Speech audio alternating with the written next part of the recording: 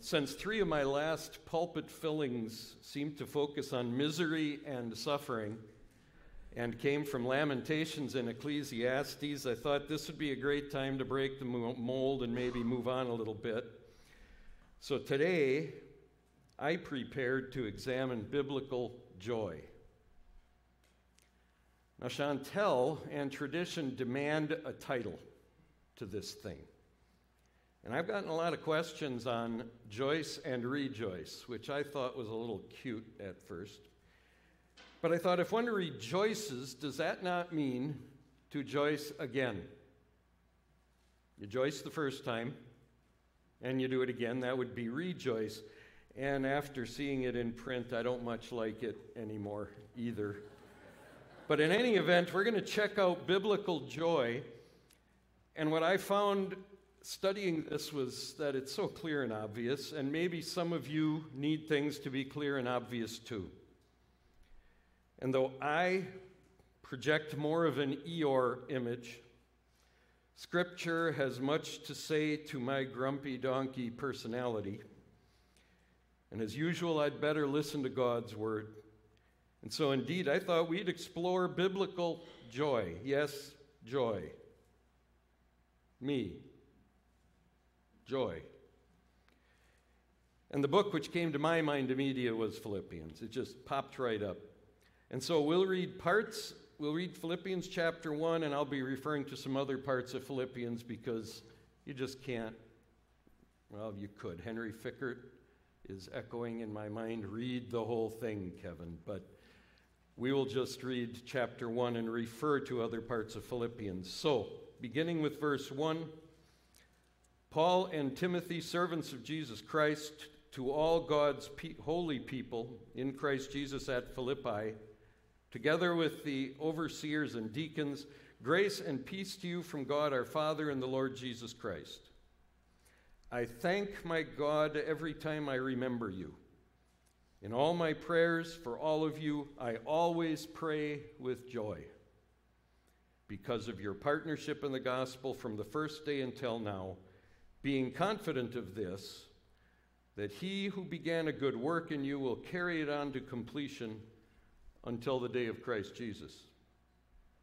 And it is right for me to feel this way about all of you, since I have you in my heart.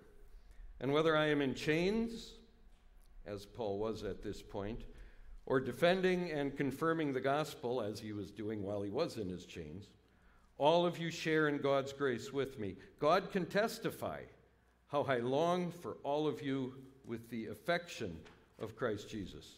And this is my prayer, that your love may abound more and more in knowledge and depth of insight, so that you may be able to discern what is best and may be pure and blameless for the day of Christ, filled with the fruit of righteousness that comes through Jesus Christ, to the glory and praise of God.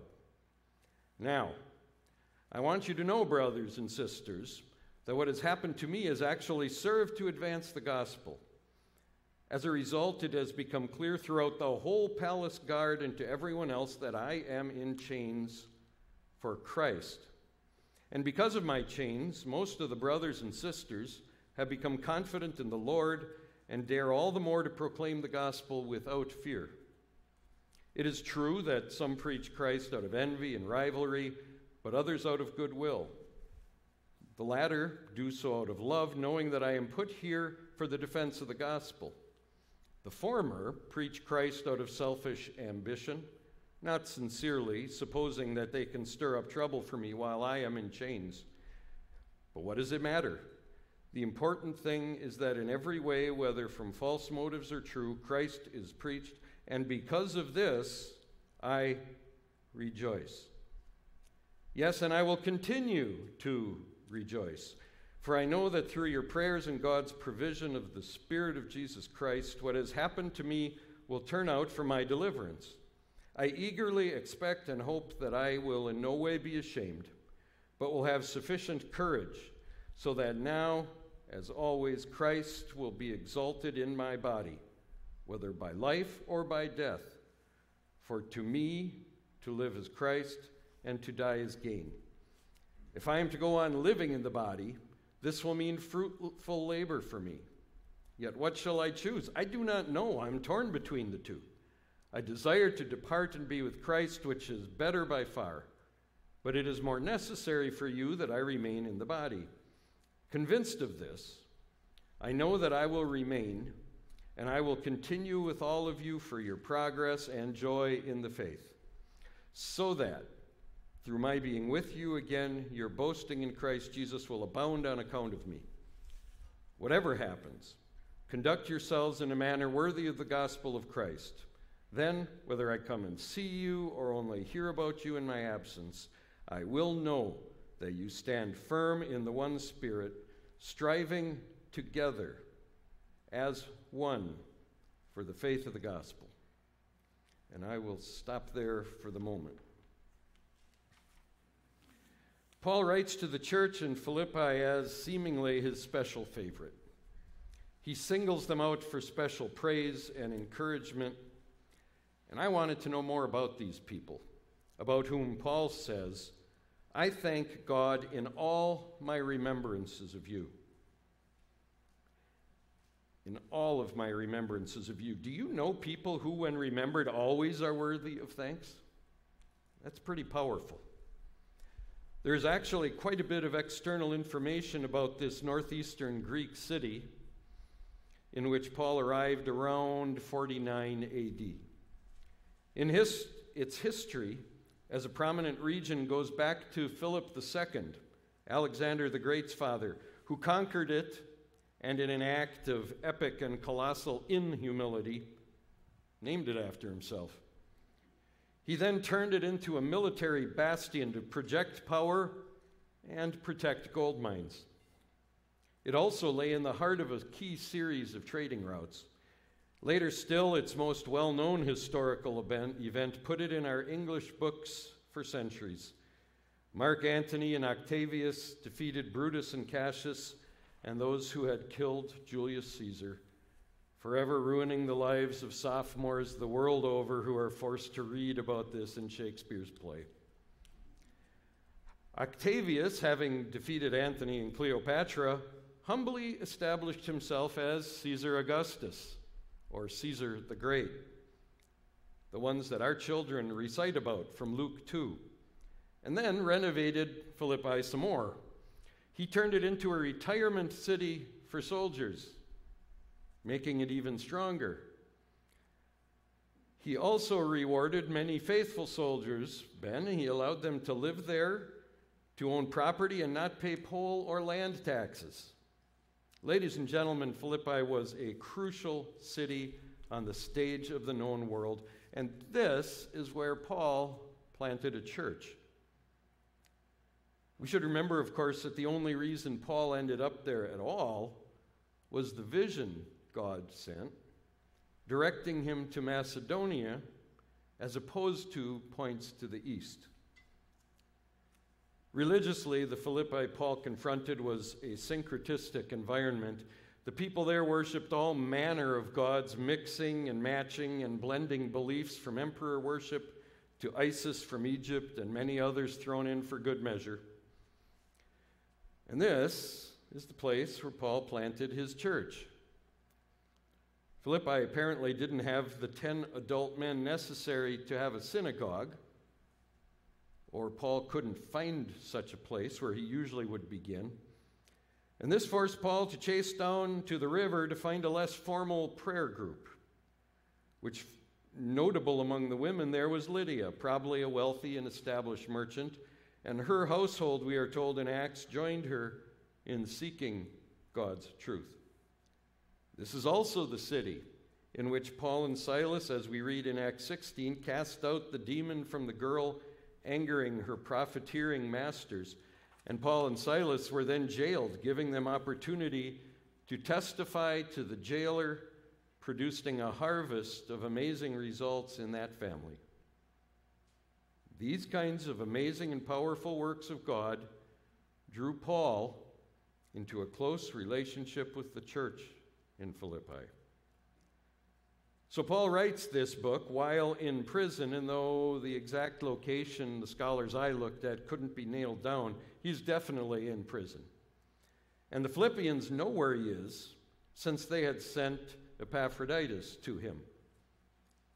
But Paul is in prison again. And this would be a first century prison. Even if he received good treatment, he was in a rat-infested, damp stone cesspool. Movement, of course, was limited. Freedom was naturally non-existent. Creature comforts were, for sure, only a distant memory. And I think it's worth a minute or two to provide a backdrop to his joy, to consider the conditions in which Paul pronounces his contentment and joy. The Roman historian Sallust says the kind of prison in Rome in which Paul stayed could have been called a house of darkness. Few prisons were as dim, dank, and dirty as the lower chamber Paul may have occupied. Known in the earlier times as a Tullianum dungeon, its neglect, darkness, and stench gave it a hideous and terrifying appearance. That's a quote.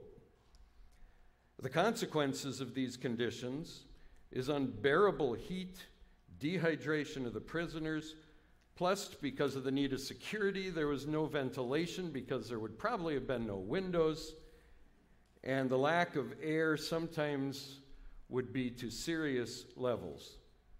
And they were generally devoid of light entirely. And apparent even in the free prison at Rome for some upper-class prisoners, it was known locally as the place of darkness. And finally, neglect and abuse were known in the manner of diet and hygiene. Securing adequate nourishment fell mostly on the shoulders of the prisoners, families, and friends. Poor prisoners often were neglected and suffered great misery, and to depend on the ration of the prison was actually to put their life at risk because of the lack of variety, quantity, and quality of the food. In fact, it was about half the amount of food given to the lowest slaves at the time. And that barely sustained life, and that lack of food could easily be turned into a weapon against them. The only generosity and official provision for many was a final meal before execution. May I remind us all again that Paul, in these circumstances, is joicing and rejoicing, expressing joy and thanksgiving and praising God. So as I see it, we need to examine the source of God's ability to remain joyful if we're going to get this joy thing right. Scripture, of course, makes it embarrassingly simple. It's so simple that even I can't mess this one up. First, and obviously, Paul's joy is not rooted in his circumstances, but in something he refers to as contentment. And so what's the contentment based on? Certainly not on his available spending money, not on the quality of his up north cabin, obviously not in any family, obviously not in his job, which, by the way, had landed him in that jail in the first place, not on his latest round of par golf at Whistling Straits, not in the size of his largest Pope and Young whitetail. In fact, his circumstances mitigate entirely against human comfort and contentment. What doesn't change, get worse, or make him uncomfortable, or ever disappoint him, as he says in chapter 118, is that Christ is proclaimed, and in that I rejoice. In chapter 125, Paul clears away doubt again when he asserts that his joy is in the faith. He lives that always Christ will be honored.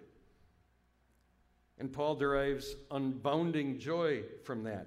This is Paul's unchanging and unfading source of joy and contentment. And as he states in chapter 4, verse 10, I rejoiced in the Lord greatly. Simply put, the Lord is the source of Paul's joy because it's based on a contentment rooted in the Lord. Obvious? Absolutely. True? Indubitably. So to reiterate, Paul's joy is rooted in his contentment based on a relationship with Christ. Second, and this one's even easier yet, maybe, Paul's joy is powerfully enhanced in, by, and through his fellow believers. Notice he repeatedly identifies the joy of fellowship of believers. In verse 3, he says, I thank my God every time I remember you. In 4, in all my prayers for all of you, I always pray with joy, and later, I have you in my heart, and further, I long for all of you. Paul derives intense personal joy, real, unfading contentment from the community of believers within which he lives. And even at a distance, he writes in verse 27, I know that you stand firm in one spirit, striving together as one for the faith of the gospel, which is the root of his contentment. And the final thing is, and these are they're so obvious, it's hardly worth mentioning, but Paul mentions a dozen or more times his conclusion about what to do with all of this. The words joy or rejoice are mentioned that often, and not to mention words associated with it. He writes, rejoice in the Lord always. So first, rejoice in the Lord. We got that. Always. Okay, that's a lot. Again. Okay, so he repeats himself again. I will say, rejoice. A few verses later, I rejoice. A few verses later, I will rejoice. And so on and so on. So, where's the so what in all this? Where is the application? Well, it seems awfully obvious to me. Number 1, root and ground our joy in Christ first, and then all else you need will be added unto you. This is the necessary condition for all other joys and comfort. Nothing, absolutely nothing, proceeds without this. This is the sine qua non, the thing without which there is no other of the fulfilling, joyful Christian life. A life grounded in the Savior and Lord Jesus is the only foundation of true joy. Period. Therefore, the first so what is, based on this truth, that I, above all others, must ask myself, if I'm not joyful, not happy, joyful, content, if I'm not living a joy-filled and joy-distributing life, is my faith grounded in Christ? Am I in a right relationship with the source of all that joy? Consider that. It's part 2 we often forget and overlook, and that is, to me, the need to grow in the joy of our community of believers. I am an import to Oostburg. As a Cedar Grover, I made the pilgrimage years ago. Though my great-grandfather was the first president of the village of Oostburg, I feel compelled to mention that. John Nienhuis, indeed. But I've gotten to know a lot of you people here. And you are a group of gifted, wonderful people. Through difficult times, through joyful times, through health problems, through financial uniquenesses, you have been joy givers. I have praised God for you to many people, including my students, in fact, over and over. I mentioned to them the blessings you have lavished on me and my family, and how that has grown into my own genuine joy. So God has placed you. If John Olthoff were here, he would say you and you and you and you in this body of Christ. If you're a visitor, hopefully you have your own such place.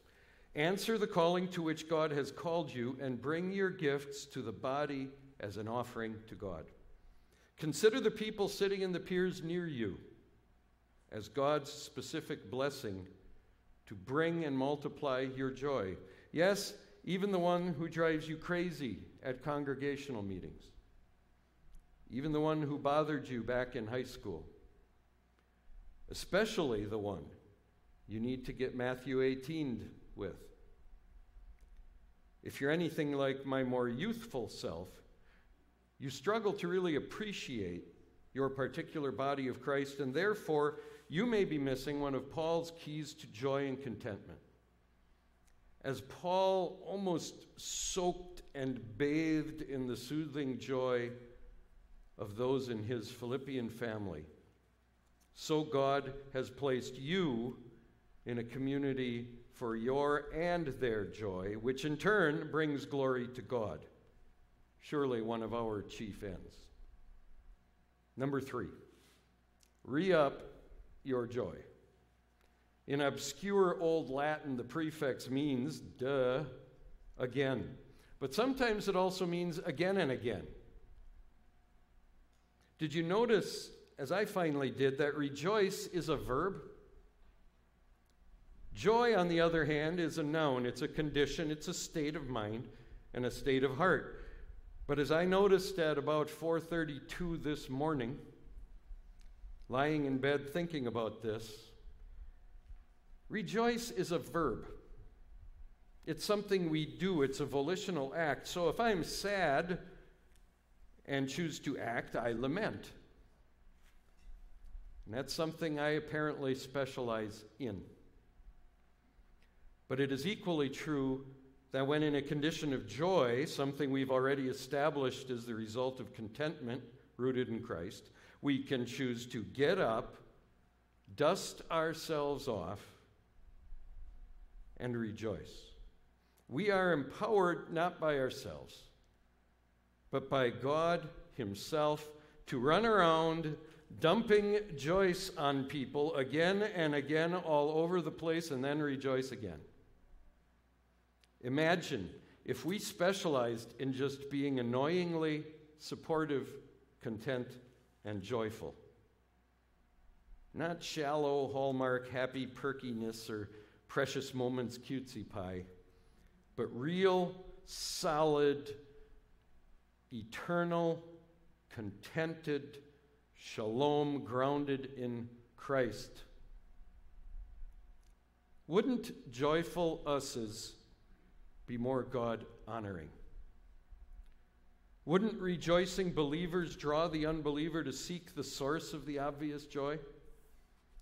I don't know for sure, but I think that I'm finally getting it. Honor God with a joyful life. And I certainly speak to me as much as I speak to you. So, how about this?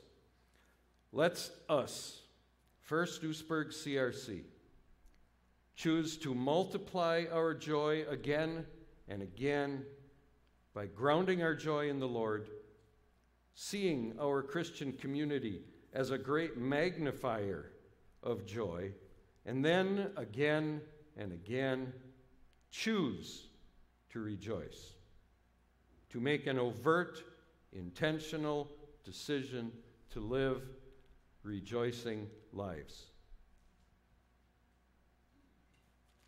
There. Was that more joyful than Ecclesiastes and Lamentations? I hope God would say so. Let's pray.